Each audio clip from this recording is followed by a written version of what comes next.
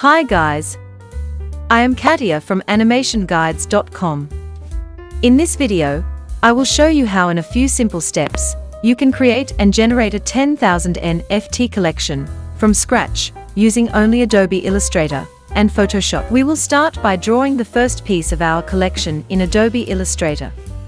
The first thing we have to do is to make sure that our artboard size is set to the exact dimensions of the NFT piece we want to create. In our case, the art will be in square pictures of 1000 pixels by 1000 pixels. Now, let's get to the fun part and begin drawing.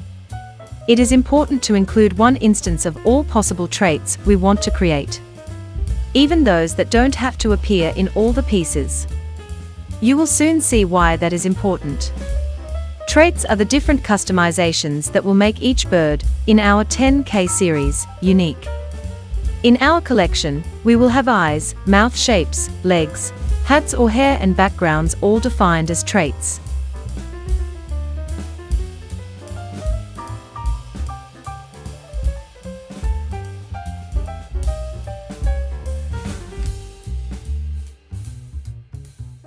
Once the art for our first bird is created, it is time to distribute it to corresponding layers. This will be the hierarchy of all our birds. The background will be on the very bottom. Then we will have a layer of legs. Then the base layer. On top of that the hair or the hat layer.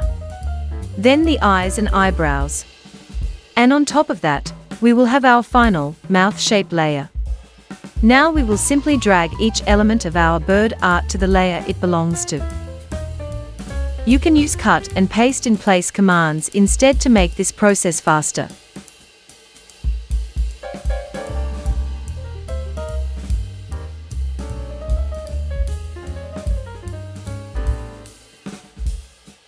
The next step would be duplicating the artboards.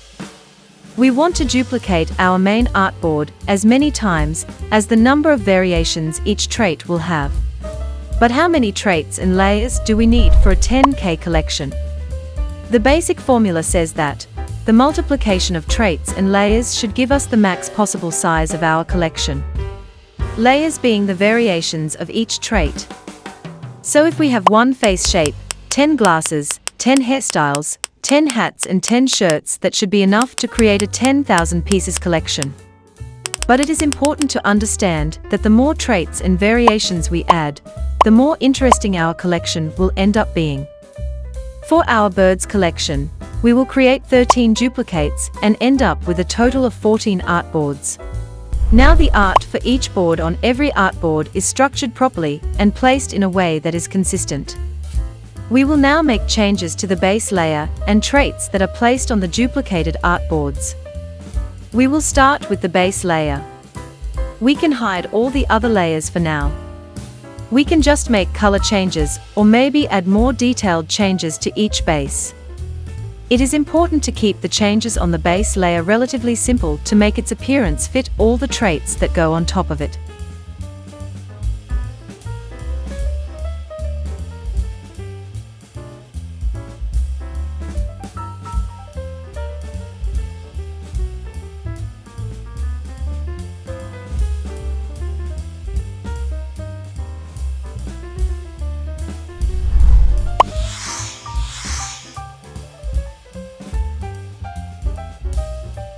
Now we will repeat the process for all the traits layers. We will make the mouth layer visible and draw a different mouth on each artboard. Make sure not to change its placement. And this is how it looks after the changes were made. Now for the hats and layers. Legs, eyes, and backgrounds. That is it for the artwork. We currently have 14 differently looking birds that have enough unique elements to transform into a 10K collection. To do that, we will now export all the traits as separate elements.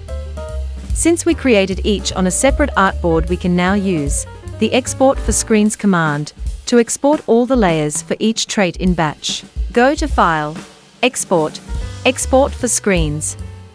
Make sure that the Artboards tab is active and all artboards are selected. We will now specify a location to where all rendered assets will be saved. We will create a collection folder. In that folder, we will create a subfolder for each trait. Once the path is set, click Export. We will now do the same for all the other traits in the hierarchy. It is a very simple process that will probably take you less than 5 minutes.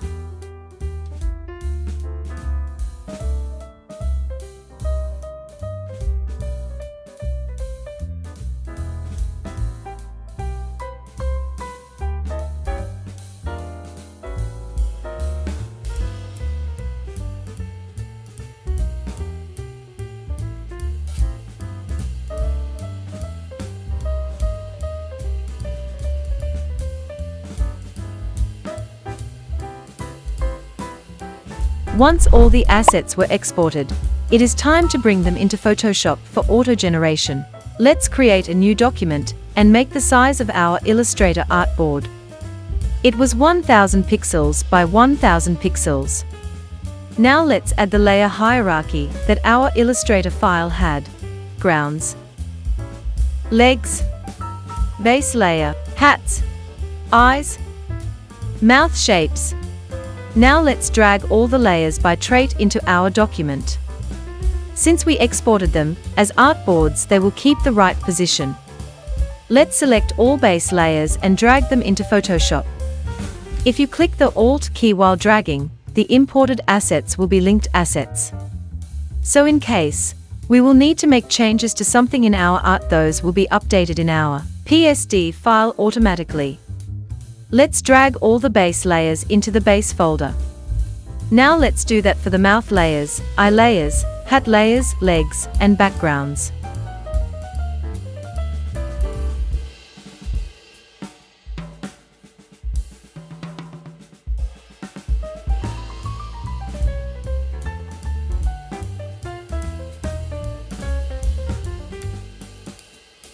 What we did until now is already enough to make the auto-generation. But we might want to change the sublayer names and assign rarities to certain layers. Rarities are what make some attributes appear less than others in our collection. The rarer a piece is, the more valuable it might be. You can append the rarity value by using a hashtag in the layer names. So for example, if I want the police hat to appear less than other hats in the collection, I can change the name of the police hat layer to police hat #5 and add #10 to other hat names. I might also want to have a layer named None, which will be empty.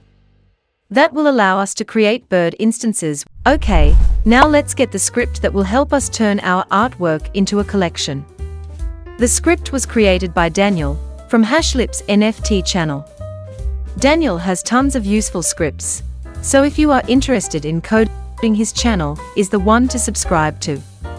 We will now go to github.com/hashlips.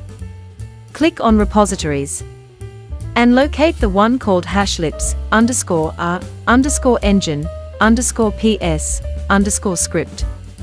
You can find the direct link to this, as well as a link to Daniel's channel in the description of this video.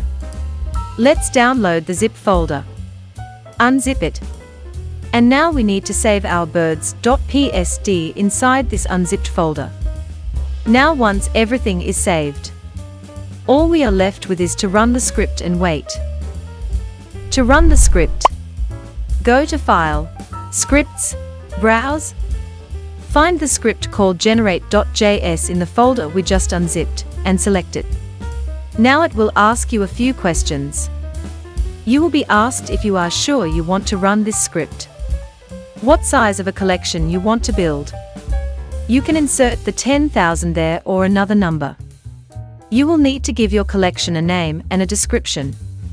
This information will be added to the metadata.json file that is created with every image. Once you answer the questions, the script will start generating images. You can go to the build folder to see the progress. If you entered 10,000 pieces, then it will take a while. If you are just experimenting with this, it is best you start with a much lower number. Anyway now, after a few hours, well many hours actually, our bird collection is ready. And here is how it looks. So it just took a few hours of work, and some additional hours of computer power. Much easier than it might seem at first. Thank you Daniel for this awesome script. Hope you guys found this video helpful. I have a full blog post dedicated to creating 10K pieces NFT collection. You can find a link in the description below. Did you use this method to create your collection? I would love to see it. Use the comments section below to showcase it.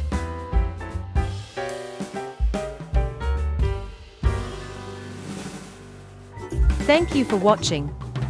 And don't forget to subscribe to our channel.